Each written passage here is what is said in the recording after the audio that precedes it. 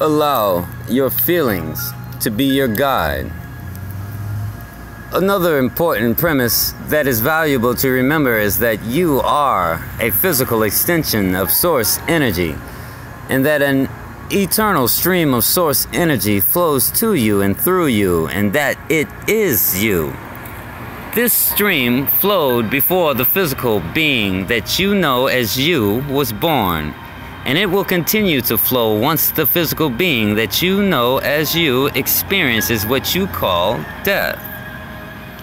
Every living thing, animal, human, or plant experiences that which is called death, with no exception.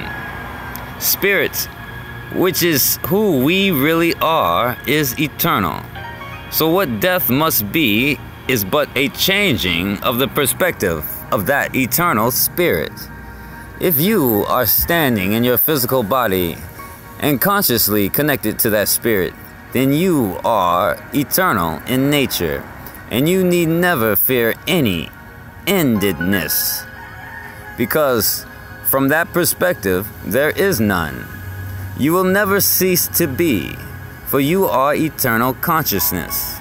Your emotions let you know how much source energy you are summoning in this moment by virtue of the desire you hold in this moment. They also let you know whether your preponderance of thoughts on the subject matches your desire or matches the absence of your desire.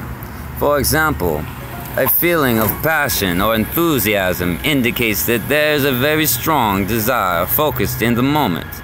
A feeling of rage or revenge also indicates that there is a very strong desire.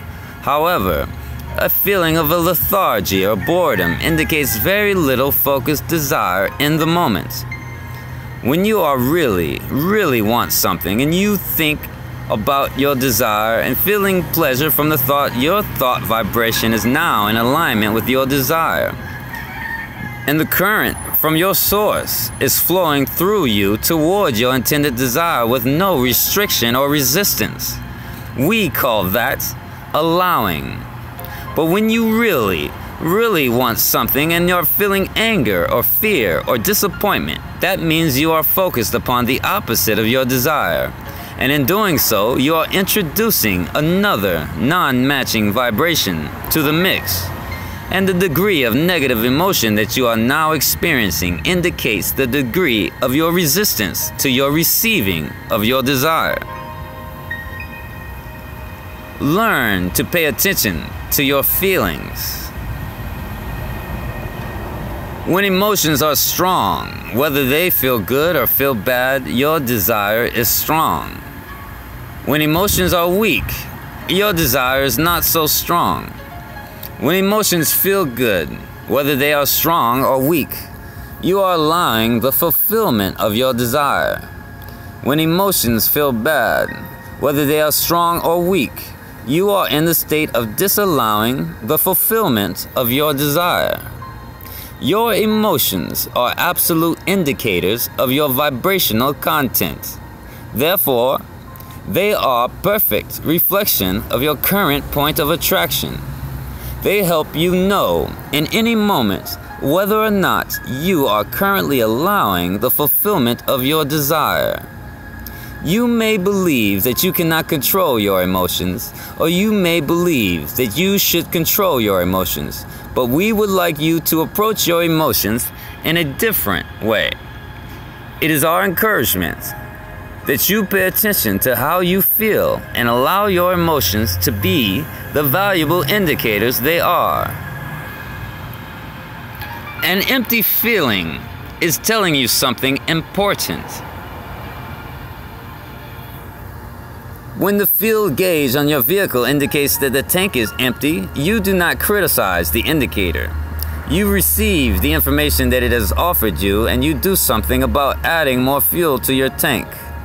Similarly, a negative feeling is an indicator that your choice of thoughts has you offering a vibration that is so out of harmony with your source energy that you are currently disallowing your full connection to that energy stream.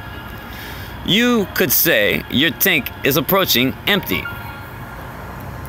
Your emotions do not create but they do indicate what you are currently attracting. If your emotions are helping you know that your choice of thoughts is not taking you in the direction of that you desire to go, then do something about that. Replenish your connection by choosing better feeling thoughts. Follow your bliss is a positive thought, is it not? As we've touched on previously, much has been written about the power of positive thoughts, and we are certainly proponents of that. No better guidance has ever been offered to our physical friends than the words, "Follow your bliss."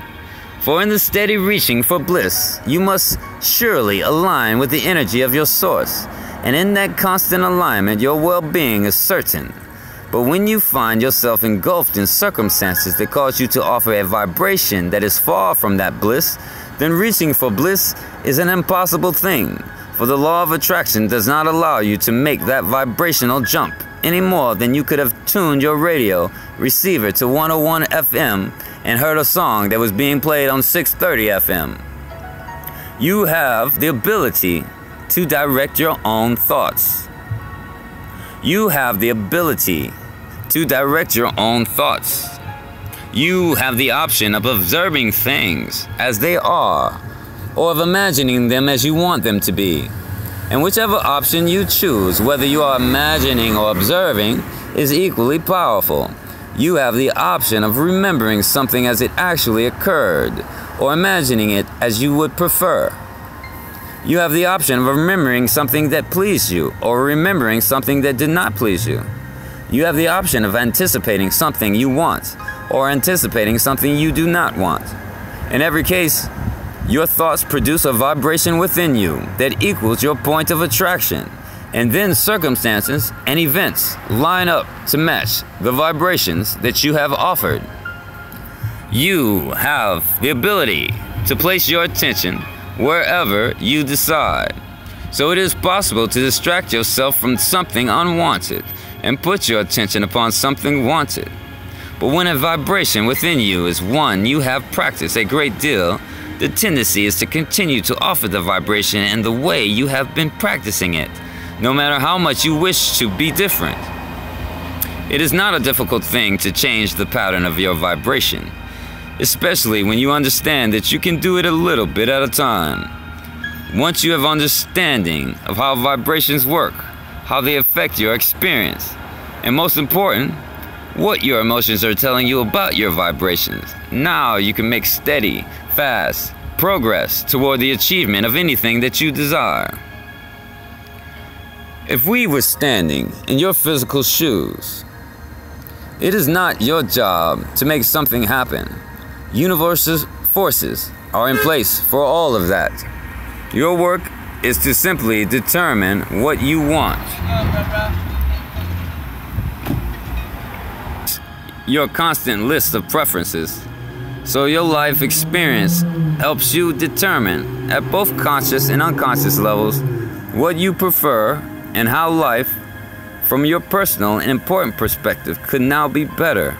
And every conscious or unconscious offering or asking from you is an answered by Source. When you have lived an experience that helps you understand in an exaggerated way the very thing you do not want, you will also understand in an exaggerated way what you do want. But when you are painfully aware of what you do not want, you are not in alignment with what you do want. When you desire something that you do not believe is possible, you are not in alignment. When there is something that you want and you are feeling unhappy that you do not have it, you are not in alignment. When you see someone who currently has the very thing that you desire and you feel jealous, you are not in alignment. If we were standing in your physical shoes, our attention would be upon bringing ourselves into alignment with the desires and the preferences that we have launched.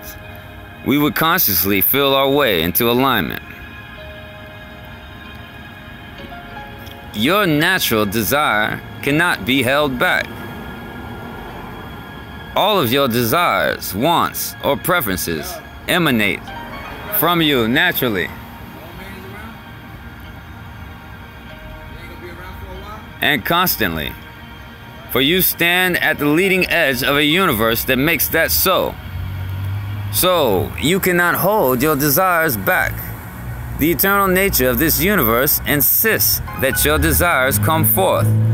This is the simple basis of this eternally expanding universe. Variety causes contemplation. Contemplation produces preferences. Preference is asking. Asking is always answered. Regarding your creation of your own life experience, there really is only one important question for you to ask. How can I bring myself into vibrational alignment with the desires that my experience has produced? And the answer is simple. Pay attention to the way you feel and deliberately choose thoughts about everything that feel good to you when you think them.